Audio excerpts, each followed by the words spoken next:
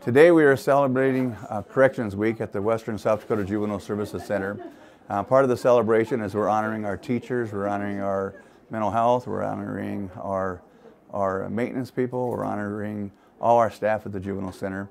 Every one of our staff has an important role in what they do in making this place a great place for kids to thrive and to learn and to empower them to be better.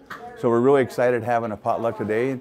And today we got to invite the commissioners over to come take a tour and see what we do in our building. But I just want to say thank you to all our staff at the Western South Dakota Juvenile Center and Sheriff Miller and Willie Welchel for overseeing us and helping guide us to being better